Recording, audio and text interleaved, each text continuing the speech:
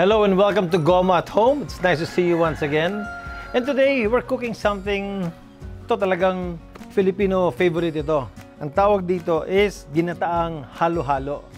Yung iba naman, Ginataang Halo-Halo with Bilo-Bilo.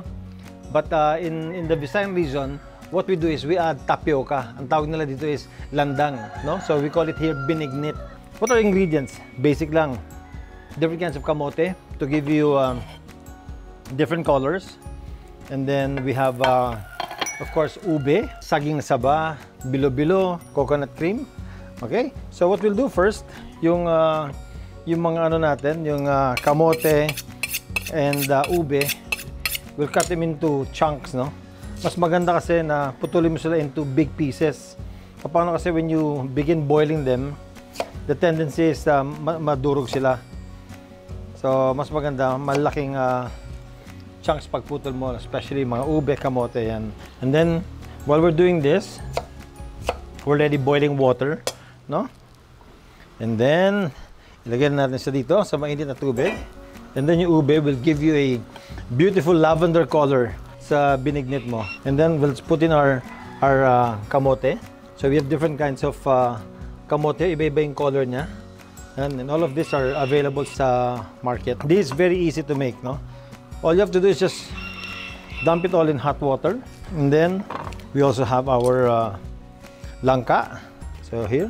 Alam nyo ba sa Ormoc City, during the time of President Fidel Ramos, they came out with one product, they came out with one town, one product, no? So, one town, one produce. Ganong theme nila. And yung Ormoc City, ang naging one product namin dito at that time was Langka. That's why we became the Langka capital of Region 8. Kaya dito sa Ormoc City, kahit saan ka tumingin, ang dami-daming langka dito na available. And ito yung langka na isasama natin dun sa atong landang or binignit or ginataang halo-halo sa Tagalog. So just break it down. Let's break it down. Okay? Kaya lang, sap ng flavor nito. Tsaka, ang bango-bango. So when you cook this with the landang or binignit, you can just imagine the bouquet of your food, no, with langka. So all of this, we'll just put it here. So now that some of our ingredients are in our boiling water, we'll prepare naman our saba, no. Mas masarap yung saging na saba na hinug na, and then I'll cut into big pieces para pagluto niya hindi siya madudurog. So one saba, I'll cut it into 3 pieces, yan, no? Medyo chunky siya. When your landang is chunky, it would be nice to have a big bowl, no? Para pag-serve niya. Kasi nga malaki yung ingredients mo. Maganda rin na sa malaking bowl.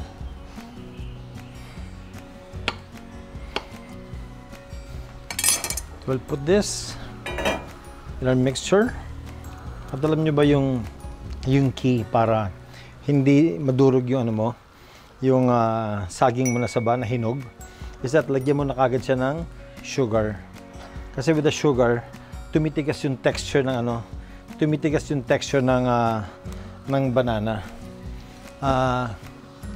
Okay, and then we'll put our sugar like what I said. Depende sa taste mo yan kung anong gusto mo. Gusto mo ng matamis, hindi masyadong matamis, it's really all up to you. So let's put some sugar here. Let's put should be about 6 tablespoons. Yeah, there. About half a cup of sugar for this one. Should be good enough. And then, i-ready na natin yung kakanggata. Yung coconut cream natin. Okay, so let's mix this. You can see the water. Nag-violet na yung color niya. And then we're mixing it para yung sugar mixture yan, magsagol sa saging. At this point, what we'll do, ilalagyan natin yung bilo-bilo. Bilo-bilo is made of ground rice, no? Ground rice na malagkit. Sa Bisaya, pilit nga bugas. Igaling lang. And then just drop it here like that. Yan. Pag maluto siya, bilog-bilog na siya ganyan. Yan. put in lots of this. Sarap ng texture nito eh, parang it's like mochi. This is what they also use to make palitaw. How do they make palitaw? Alam niyo para gumawa ng palitaw? Parang bilo-bilo din yan. What they do sa palitaw naman, so, kasama lang na ganito. They make it into a ball like this, pero fina-flatten nila na ganyan. Yeah, fina-flatten nila yung malagkit, and then, yan ilalagay nila sa boiling water. No? Pag lumitaw na siya, that means luto na yung palitaw natin. Kaya nga palitaw ang tawag doon. Kasi pag lumitaw, luto na si palitaw. With our boiling mixture, you can smell already yung bango ng langka. Sarap. And then, so we'll put in our landang, our tapioca. This will give a good texture sa binignit na to. There you go. Put in about 4 or 5 tablespoons of this. Okay. And then, put in our fennel seeds. Bango. Oh my God, it's sarap na amoy. So what we'll do now, we'll put some pandan leaves. Yan. Just to give it a different, another additional scent. Flavor niya rin. And then, isagulan natin siya. Ayan. Eksakto na. Oh.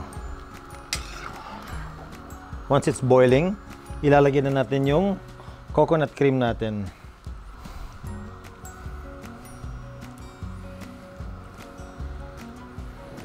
Beautiful. I'm leaving some para mamaya, pag serve natin, ito rin lalagyan natin sa ibabaw. And from here on, we just let it boil until mag-thicken up yung pinaka soup niya. So leave it there for about 25 minutes, and then this will be ready to be served. Check on this, makita mo, malapot na talaga. Wow, see how rich and how thick our binignit is, ang landang na to. We'll check our tapioca. We'll check our banana kung okay na. Banana's good and soft. Okay, tapioca.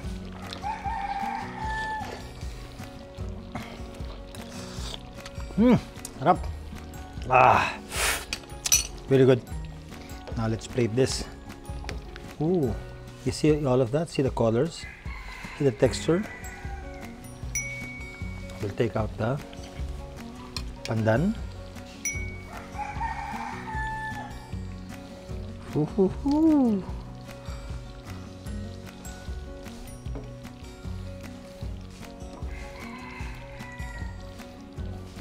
I want bananas. And then, final touches. Let's put some coconut milk. Just like that. So here is our binignit or landang. Sa Tagalog, ginataang halo-halo. Now let's try this. Whew, hot. Let's try it with the kamote.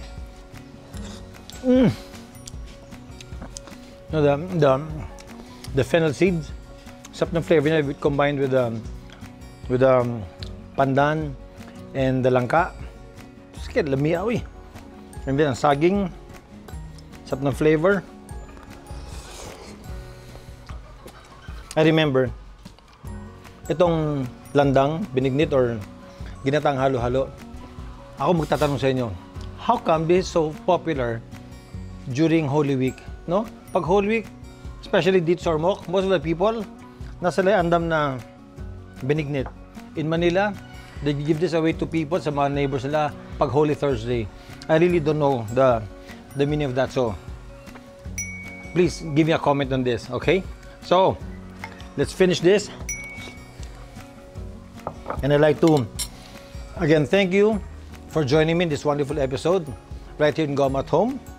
If you have the recipe, try this in your own kitchen.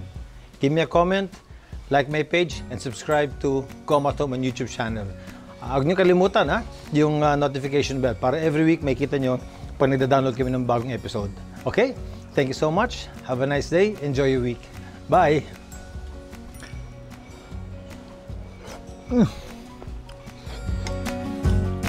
Init, Pero sarap. Oh.